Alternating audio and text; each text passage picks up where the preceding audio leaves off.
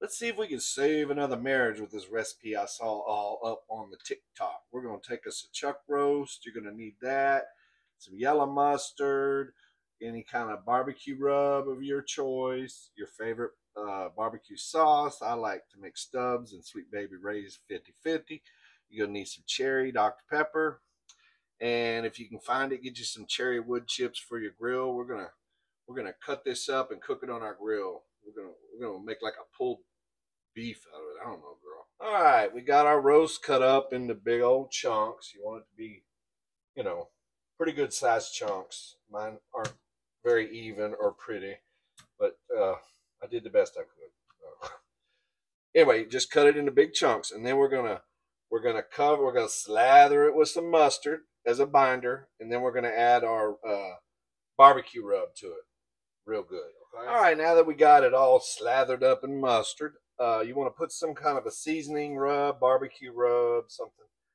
I'm using this here. I've never used this before. Uncle Chris Texas barbecue rub. Sounds good to me. But you can use whatever you want. But you just want to make sure you coat the pieces real well with that, whatever you're using, and flip them over and do the other side too. And then we're going to put it on the pit and cook it.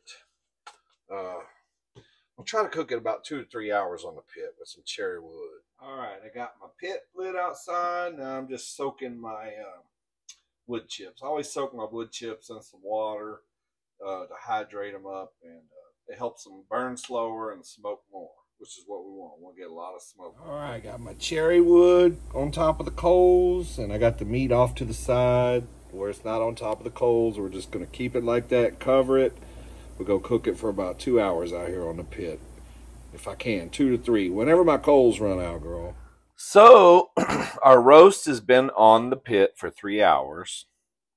And it's burnt and crispy. Because it's like a burnt ends pulled beef sort of thing.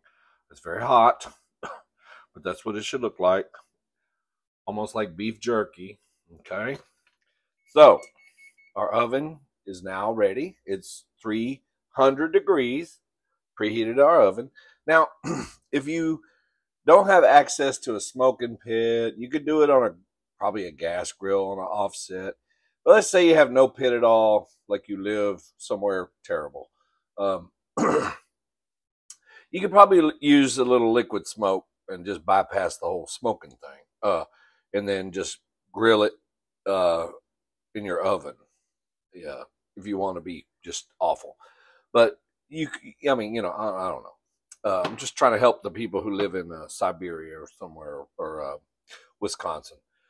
So now what we're going to do, that we got them, they've been on the pit for 3 hours. They're all crispy. Girl, this one.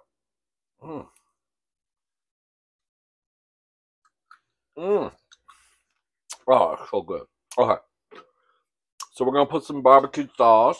Or like I said, my favorite barbecue sauce is mixing these two 50/50. Okay. So we're going to just drizzle a little bit of the Stubbs with this sexy black man on here. I'm going to dribble some Stubbs on top of each piece.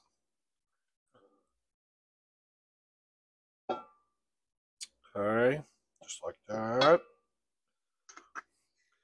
Then I'm going to put some Sweet Baby Ray's on top of that.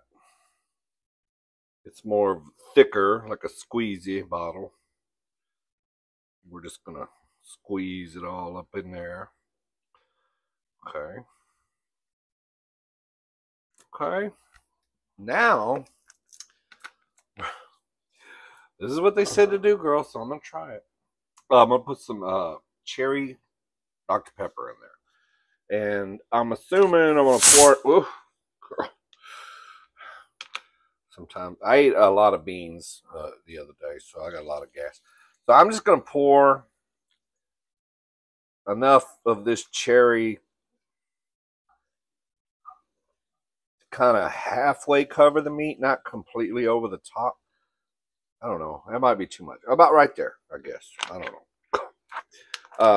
Then we're going to we're going to cover it. And we're going to put it in our oven. And I'm thinking it's going to take probably about 2 hours. I'm guessing. We'll see. So let's cover our little Dutch oven, and we're going to put it in the oven at 300 degrees for at least 2 hours. We're going to check it, okay? All right, so this is what it looks like after I shredded it up. Looks pretty good. I'm going to give it a taste, see where we're at. Let's give it a taste.